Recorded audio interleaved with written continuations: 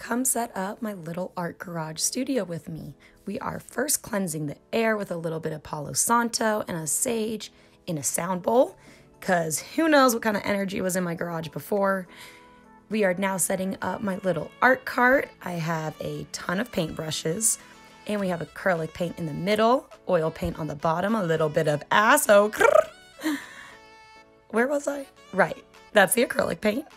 And then we are gonna set up some of the mediums that help the acrylic paint dry longer. In the background, I have a desk that has an easel that either comes up or down, which is a really cool feature.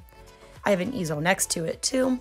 And now we're gonna finish up by adding a little bit of decor with some plants, so it makes me feel like I'm not in my garage, and end with a dance.